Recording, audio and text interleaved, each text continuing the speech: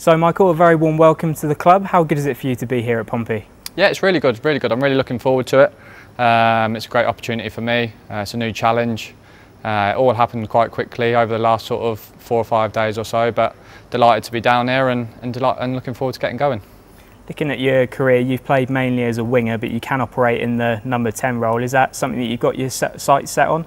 I think so. I think from playing in this division before, I've obviously played this position as a 10 or out wide in a team that's got promoted the last 3 seasons. So I'm looking forward to bringing my sort of game to try and help the team to try and be up there at the top of this division where it should be. So I feel there's quite a lot I can give, but also I just want to come in and try and help the team as much as I can.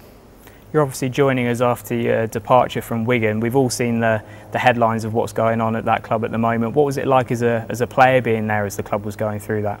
I think it's difficult because you're seeing people lose their jobs and things change dramatically. I think the club was 13th in the Championship, lost 1 game in 15, and dramatically because the way that the owners acted, the club ends up in administration and relegation, and to see the club how it is today after spending 5 years there is really tough, and it's one of them situations you just hope they come out the other side, and there's a lot of good people there, so hopefully it all works out for them and they have a good season this season. But I'm delighted to be down there, and like I said, 5 years up there, it's a new challenge for me to come here.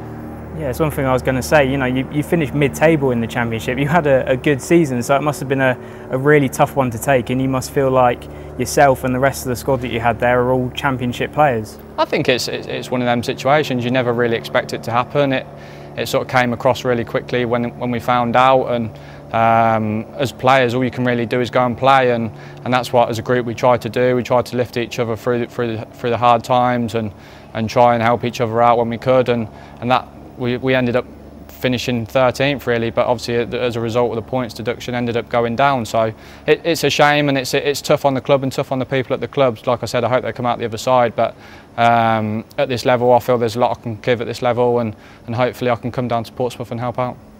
Looking back a bit further on your career as well, you've played under Kenny Jackett before at Wolves. Was that a big factor in coming back here, having that relationship with the gaffer? Yeah, I think so. I think obviously him and Joe Gallen, spoke to them sort of the back end of last week, and I knew Tommy Naylor from Derby, so I had a good chat with him just to see what the club was like and stuff. So it's a big part of it. I sort of know how they want to work, and under them I ended up getting promoted before out of League One with Wolves, and I played a lot of the games when I was there. So it's a great opportunity for me.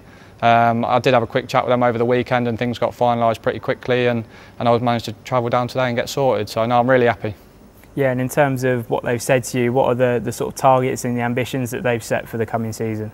I think you look at the size of the club, the manner in which the way the club acts. You always look at it as a big club in this division, and ultimately the aim is to get out of this division. And obviously, just an outsider looking in over the last couple of years, it's sort of getting to the playoffs and not quite making it. So hopefully this year it can be a successful season and try and push to get back up to the Championship, because that's where a lot of the boys should be playing the football out in this team.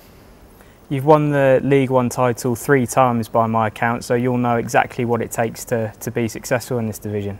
I think it's a matter of winning when you're not playing well, winning when you're playing well.